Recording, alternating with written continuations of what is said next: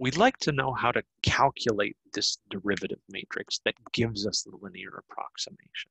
The derivative matrix turns out to have as its entries every single possible partial derivative of every output of the function with respect to every input. So all the ways that we can combine those, we throw those into a grid of numbers. So this is sometimes called the Jacobian matrix, and it has the same number of rows as outputs and the same number of columns as inputs. So let's go over an example of calculating this Jacobian matrix. Here we have a function f. F has 3 inputs, x, y, and z, and they're listed in a row here, and it also has 2 outputs. These functions, x squared cos y plus sine z, and xy squared z cubed. The derivative matrix that we produce is going to combine all the possible ways to take a partial derivative of one of the outputs with respect to one of these inputs. So each row goes with an output,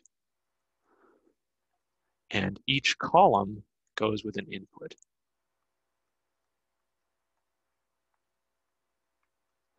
So, for example, the inputs are x, y, and z.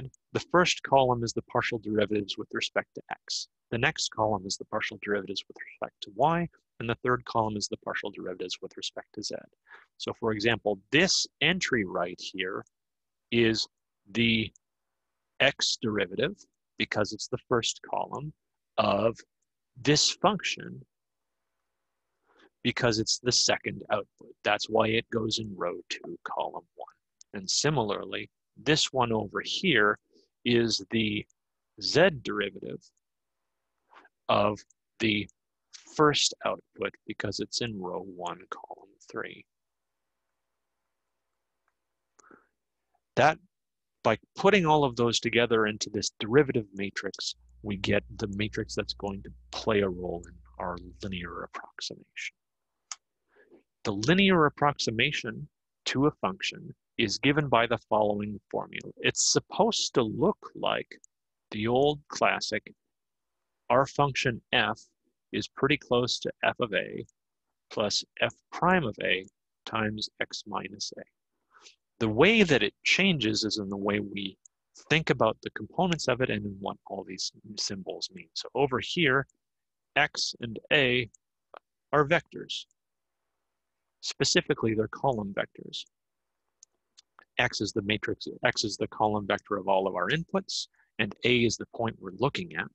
This here is the value of the function at a. This here is the derivative matrix at a. In between these two, we're doing matrix multiplication. And this gives us our formula for the linear approximation, the closest possible linear function that we can get to our original as we approach the point A.